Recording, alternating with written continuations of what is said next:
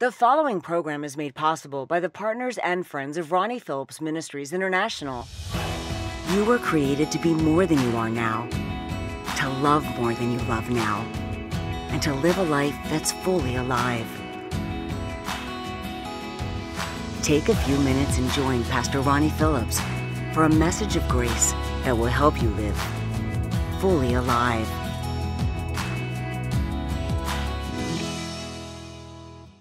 Stay up to date with everything happening with Ronnie Phillips Ministries International. Go to ronniephillips.org and subscribe to our email list so you can be the first to know about mission trips, new ministry resources, how to watch Pastor Ronnie, and when he will be speaking in a city near you. Subscribe to his podcast so you never miss a sermon. And partner with him today for just $10 a month to help him deliver hope and help through missions, media, and the message of grace. Don't miss a sermon or a show. Subscribe to Pastor Ronnie's YouTube channel and be sure to turn on notifications so you'll know when he uploads a new video. Follow him on Instagram too for more exclusive content. Greetings, partners and friends. This is Pastor Ronnie Phillips Jr., lead pastor of Abba's house and founder of Ronnie Phillips Ministries International. Today I want to bring you a message that I brought to our church during the COVID-19 virus, at the height of it, that I believe will bring you strength for whatever season you are in. You know, God is still on the throne no matter what you are going through, and He wants you to know that there is more available to you and that you are more than a conqueror. You are not what they said you were. You are not what you did. You are more than a conqueror in Christ Jesus, and you have purpose. I want you to grab hold of this revelation today and be blessed by it. Enjoy. What does it mean to be a conqueror? It means we are continuously and overwhelmingly victorious over our adversary. This is a mindset of more. This is the ability to stay motivated when you don't feel like doing anything. It's a mindset. It's the mind of Christ. In Revelations chapter 2 and 3, God promises blessings to conquerors. He says, I will grant the tree of life in the paradise of God. I will feed and protect and bless conquerors. I will give them authority over the nations. Yes, that's you. I will give them authority over the nations. I will confess their names before my Father and the angels. Can I say this? We are conquerors because Jesus conquered. Abraham conquered fear, but he was more than a conqueror. Jacob conquered his past, his deceitful past, but he was more than a conqueror. Moses conquered insecurity, a speech impediment, and anger, but he was more than a conqueror. God knew him by name. Joseph conquered his brothers. The Bible says they saw him coming. I tell you, there's some people out there, they've seen you coming, and they've already planned a way to destroy you or defeat you and throw you into the pit of life. But I'm telling you, they may see you coming, but God is with you, and you are more than a conqueror. Joseph conquered the pit, the prison, the palace, Potiphar's house. But let me say this, he was more than a conqueror. He's a type and shadow of Jesus Christ. David, the shepherd boy, conquered Goliath, but he was more than a conqueror.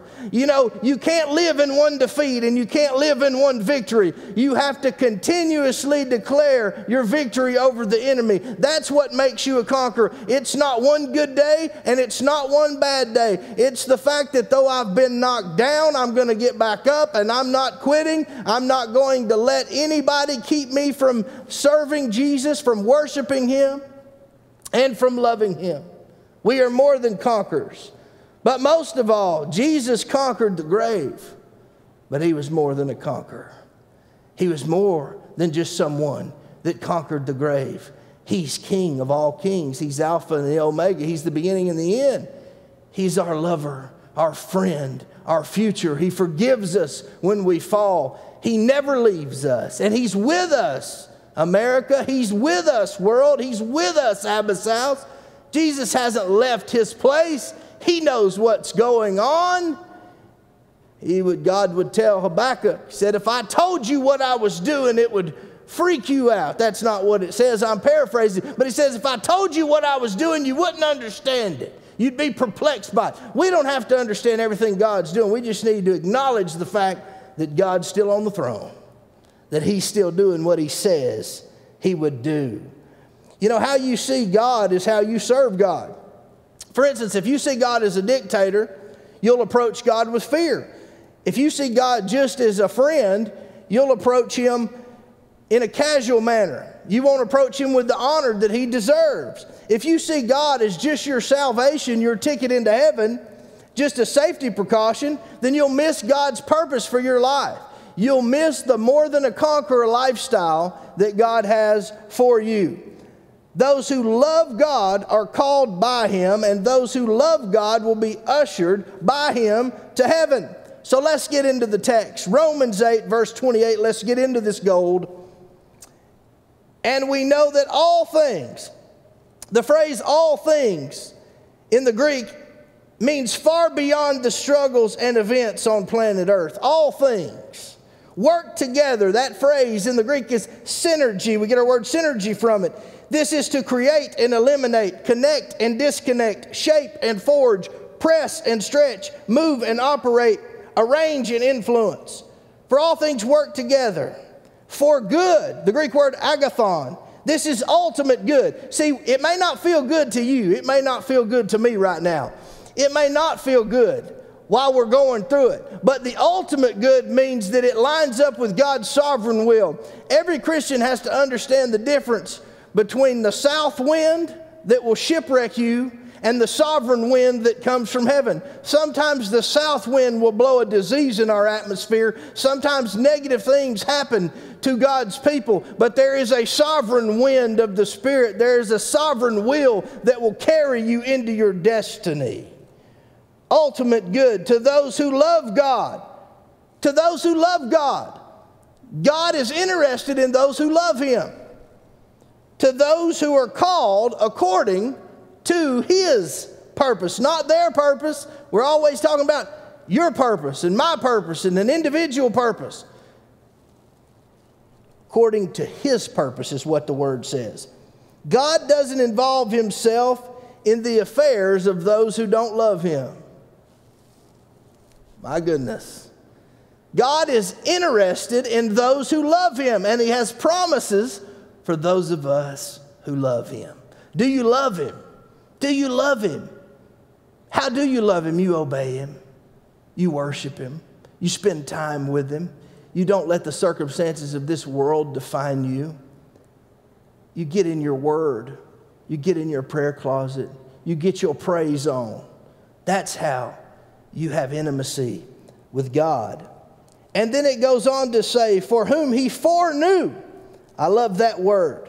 Jeremiah would say that God knew him before he was ever even in his mother's womb. He foreknew. That means before you were ever even conceived, God knew you. He knew the plans He had for you. Plans to prosper you and not to harm you. Plans to give you a hope and a future. God knew who you'd be, what you'd do, where you'd go, and He specifically designed you for a purpose. Somebody say amen wherever you are. Hallelujah. For whom He foreknew, He also predestined. I love this word. It means to set forth a path. To set forth a path. Those He foreknew, He also predestined to be conformed to the image of His Son, that He might be the firstborn among many brethren. So the process that God has us on, the journey, the complex journey God has us on, all leads to one thing. For us to be conformed to the image of our Creator. For us to be conformed to Jesus. For us to fulfill the purpose that Jesus has for us. That's what it's all about. Everything you've been through, every heartache, every pain, every loss, all was conforming you to the image of His Son, Jesus. I don't know about you, but that gets me excited. It says that He might be the firstborn among many brethren. Colossians said that Jesus is the firstborn over all creation. The Bible says that He is the firstborn from the dead. He is ruler of all kings. To Him who loved us and released us from our sins. He is the firstborn in Revelation among many brethren. I'm telling you, Jesus Christ still sits on the throne, and He loves you so much, and He wants to use you even in this season, even in quarantine. God wants to speak to you. God wants to save you. God wants to fill you. God wants to bless you. Will you let Him? Maybe, just maybe, you are where you are. You've been through what you've been through because God wanted to change you. God wanted to redirect you. God wanted to form you to His Son. Moreover, whom He predestined, He called. Whom He called, He also justified, and those He justified, He also glorified. So there is a complex journey in front of us. He knew you before you were ever born. He set forth a path for you. You have a free will to get in on that path. And if He set forth a path for you, He called you, He justified you, which means He cleaned you up and made you just as if you'd never sinned. And eventually you're going to be ushered into glory by the angels, because that's the good news of the gospel. That's how it ends. So no matter what happens with whatever you're dealing with today, whether you're in a hospital bed with cancer or you have contracted this virus, the news is still good if you know Jesus Christ. You have an eternity in heaven in glory waiting on you. And God's word's true. His promises are true. Don't give up in this moment. You are more than a conqueror. Just say that with me wherever you are at home. Just say, I'm more than a conqueror. Hallelujah. What then shall we say to these things? If God be for us, who can be against us? You don't know my past. You don't know the family I came from. If God be for us, who could be against us? I don't know how I'm going to pay my bills. I don't know how I'm going to survive in my church. If God be for us, who can be against us? I don't know how I'm going to beat this diagnosis. If God be for us, who can be against us? He who did not spare His own Son, but delivered Him up for us all, how shall He not with Him also freely give us all things? Who shall bring a charge against God's elect? It is God who justifies. Who is he who condemns? It is Christ who died, and furthermore, He is risen. He's at the right hand of God, and He is making intercession for us. He is at the right hand of God, and He lives to make intercession for us. Who shall separate us from the love of Christ? Shall tribulation or distress or persecution, famine, nakedness, peril, sword? As it is written, for your sake we are all killed all day long. We are counted as sheep for the slaughter. And here's the gold in the gold. Yet in all these things we are more than conquerors through Him who loved us. In all these things, we are more than conquerors through Him who loved us. All of us. For I am persuaded that neither death nor life, nor angels nor principalities, nor powers, nor things present, nor things to come, nor height, nor depth, nor any other created thing shall be able to separate us from the love of God, which is in Christ Jesus our Lord. There are 4 words for love: eros, storge. There is also agape, eros, storge, phileo, and agape. But the key word is agape. That's the Jesus kind of love. That is a sacrificial servant love. That means I can't really describe it. There's not a verb big enough to describe it, but I see it on a cross. I see it washing the feet of the disciples. I see it turning water into wine. I see it healing a paralytic man on a religious holy day. I see it shouting, if any man thirst, let him come to me and drink. I see it in the Beatitudes. I see it at the Mount of Olives. I see it in Gethsemane dripping blood from His brow. I see it there. Do you see it? That's the only way you can truly define the love that Jesus offers, is through the life and the words of Jesus Christ. Through the words of Jesus Christ. So I want to release some prophetic declarations over your life. Number 1, God is working it out. God is working it out. Whatever it is for you, He is working it out. If you have the right mindset and you understand the mystery, which is Christ in you, the hope of glory, you have the right mindset, you understand the mysteries of Christ, and you are motivated by the Holy Spirit, God is working it out. You need to just say that to your children or to the people who are around you. God is working it out. Don't let fear win. Don't let doubt win. Don't let this season defeat you. God is working it out. That's what the text says. All things work together for the good, for those who love God and who are called according to His purpose. God is working it out. Count on it, pray for it, and go ahead and celebrate it. Number two, His path comes to His end. Things end the way God wants them to end. Make no mistake about it, and His ways are not our ways. And what He is doing, and make no mistake about it, God is in this season we are in. There is a purpose for it in regards to His kingdom, His churches, His people, our government. God is using this to bring about change, to bring about unity, to bring prayer back. I believe with all of my heart that God is working it out. But His path comes to His end. You know, predestination, as I told you, means to set forth a path. To set forth the path. Every person listening to this, God created a path for you. You have to choose to get in on God's plan for your life, His path for your life. You know, you may have a plan for your life and it may be prospering, but ultimately life's about eternity. It's about crowns in heaven. It's about more. You are more than a conqueror. Then that means you want and you have more than this world has to offer. That's the Zoe life. That's more. God has more for us. Jesus Christ still has a plan and a pathway for you. It's time to give up that bitterness. Forgive those that hurt you. Embrace your destiny. March forward in the kingdom of God and trust Him with a new place of grace. He's got a new place of grace for you. He's got a new assignment for you. He may even have a new church for you. God wants to use you, and you need to listen to His voice in this season. But His path comes to His end. His path comes to His end. Number three, He is for us, not against us. You know, I'm amazed at Christians during difficult seasons. So easy to quit on God, so quick to judge, ready to jump ship, ready to give up, full-blown panic mode. Christians ought to be the most stable people in the world, the most faithful people in the world, the most positive people in the world, the most loving people in the world. Not that any of us are going to be perfect, but here's the thing.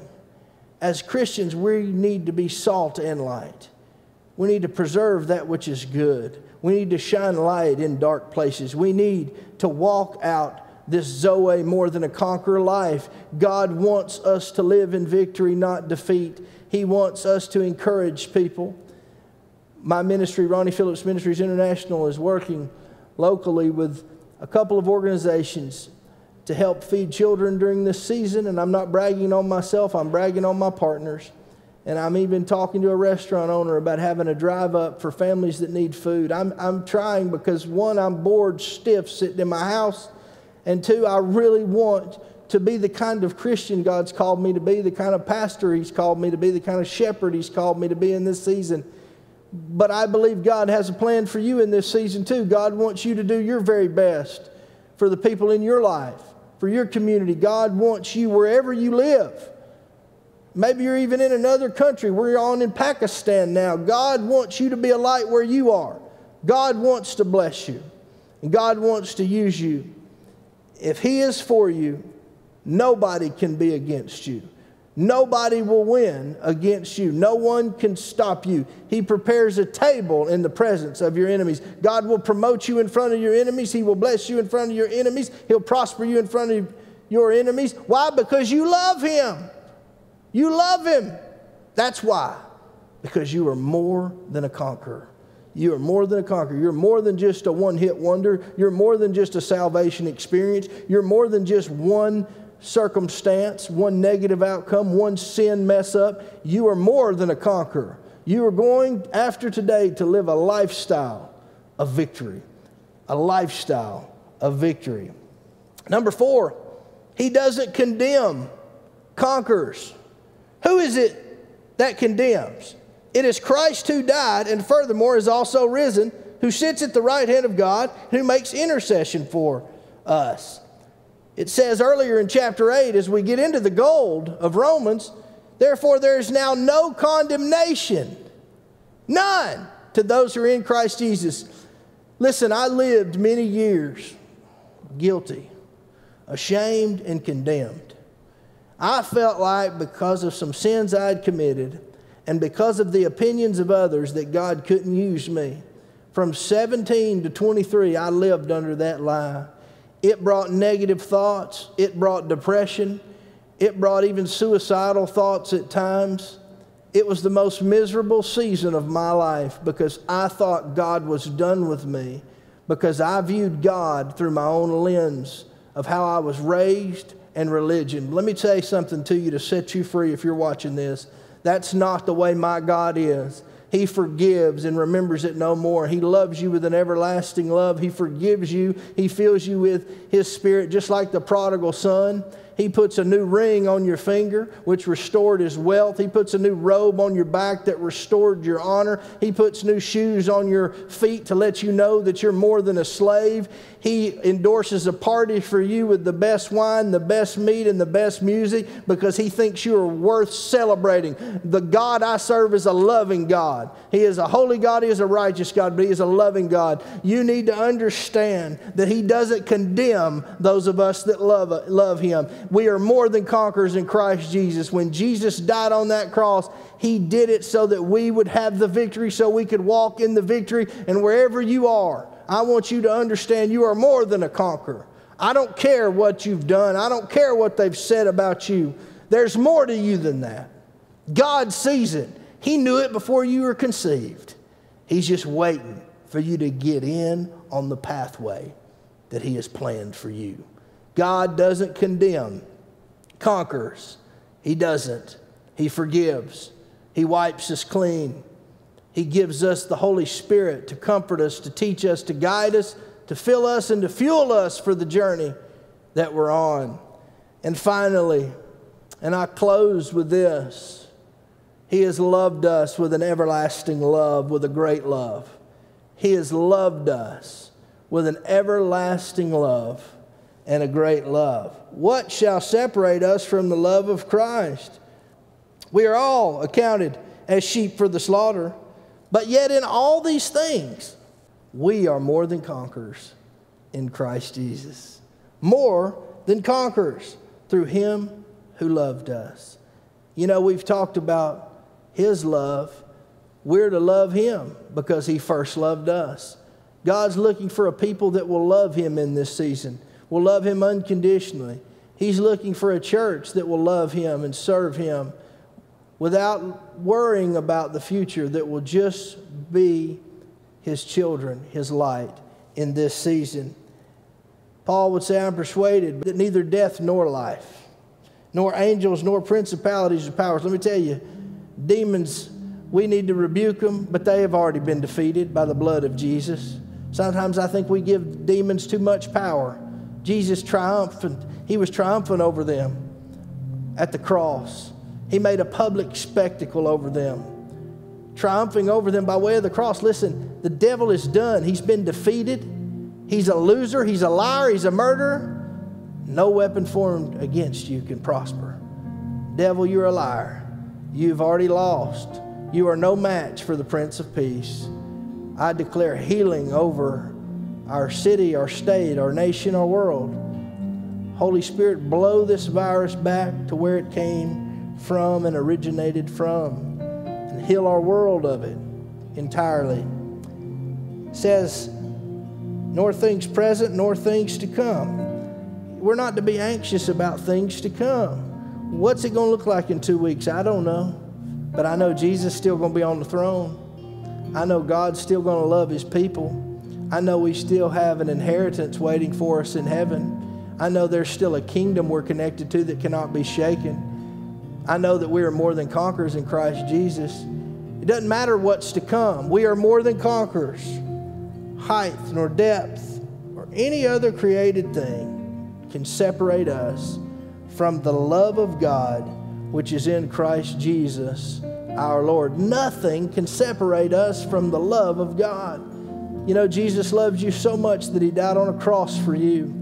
And He got up out of the grave 3 days later and reigned victorious. This wasn't a nursery rhyme. It is proven by evidence. It's proven by history and humanity and the fact that thousands of years later we still worship this Savior, that we feel Him by the Holy Spirit.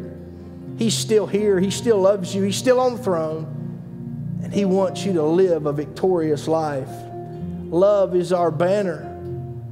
It is our protection. It is our assurance. It is our security. God loves us, that while we were yet sinners, He died for us.